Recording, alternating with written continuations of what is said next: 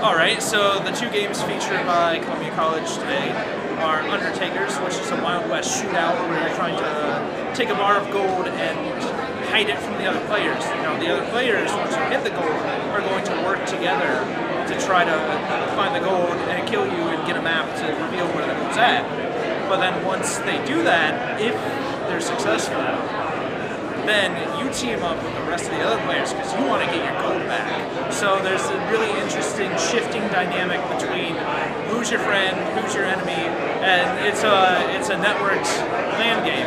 So you can play with your friends and have a really good time. You know, the other game featured there is called Bug Blasters, and it's a game made in a month where it's a tower defense game where you're trying to prevent these mutant space bugs from traveling down into the earth and eating all your crops.